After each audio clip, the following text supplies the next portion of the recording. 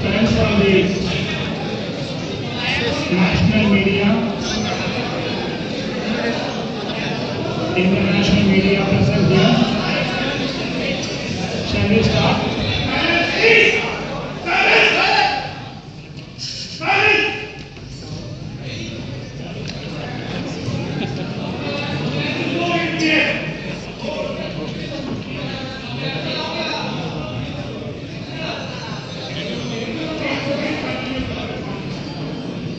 Friends from the media,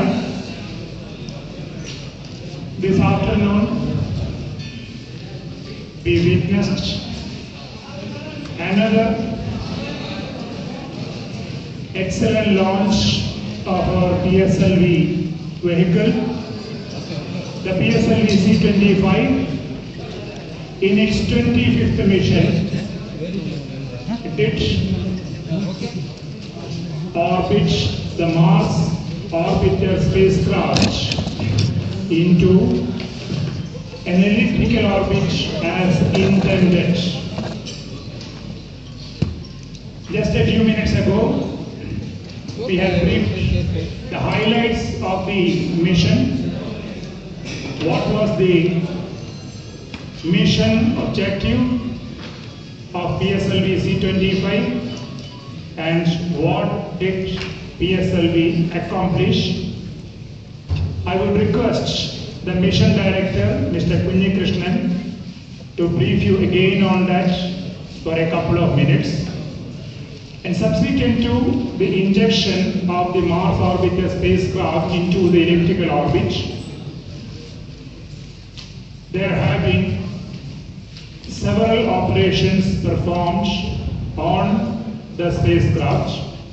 I am happy to announce the spacecraft is in good health and it has done the tasks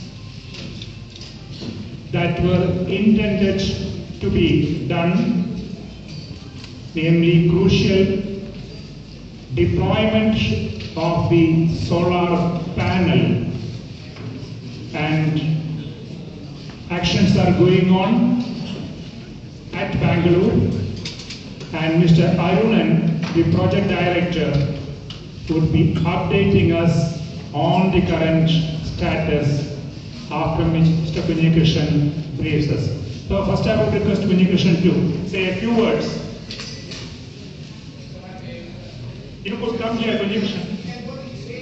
You can come here and talk. Okay, go to the stage.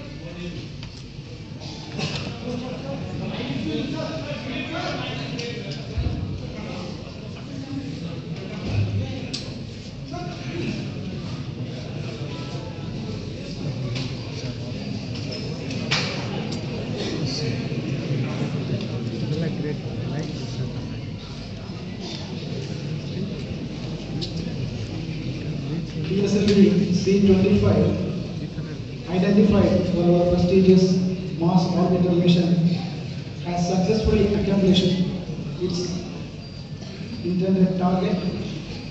The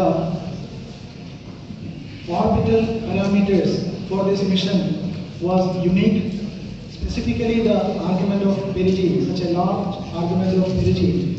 We had to change certain modifications in the vehicle design with respect to the guidance, and because of long costings of about 28 minutes from the third stage ignition, third stage separation, third stage burnout to the fourth stage ignition, the thermal control aspects have been specifically looked into.